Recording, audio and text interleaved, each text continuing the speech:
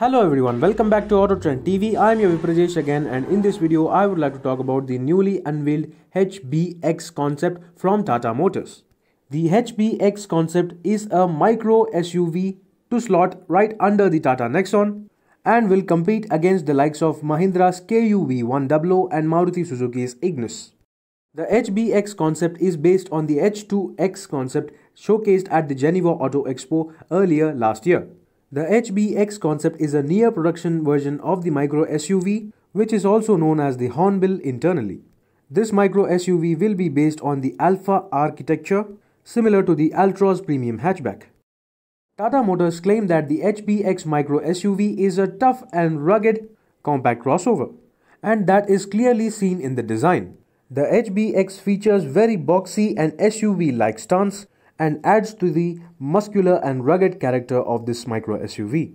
Just like on the Tata Harrier, the HBX features headlamps set inside the bumper instead of on top, and LED DRLs take the place of the regular headlamps. The rear tail lamps also feature signature design elements, and the tri-arrow design motif can be seen almost everywhere on this car.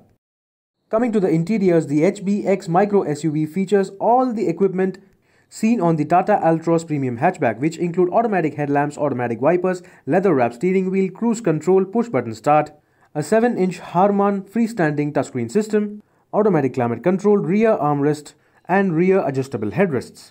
The interior of the HBX concept also has the typical boxy theme to it.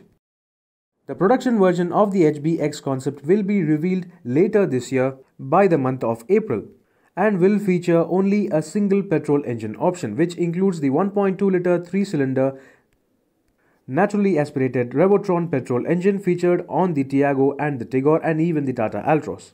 So that was all about the newly unveiled HBX pre-production prototype. Do let me know in the comment section below what do you think about this radical looking micro SUV. Meanwhile, this is Viprajesh signing off. See you on another video. Thank you for watching.